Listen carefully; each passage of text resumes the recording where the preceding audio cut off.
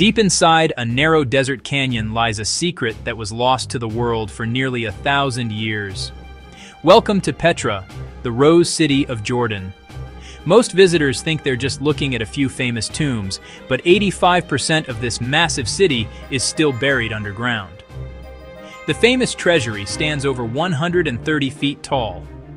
That's higher than an 11-story building, and it was carved into a single rock face. But here's the twist. The Nabataeans didn't build this from the ground up. They carved it from the top down using nothing but hand tools.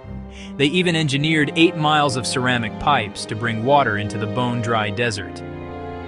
Most people miss this detail, but the stone actually changes color throughout the day. The secret?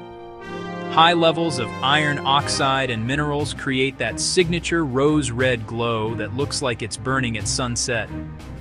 As for that hidden 85%, experts believe thousands of structures are still waiting to be unearthed right beneath your feet. It makes you wonder what else is still waiting to be found, deep inside a narrow desert canyon.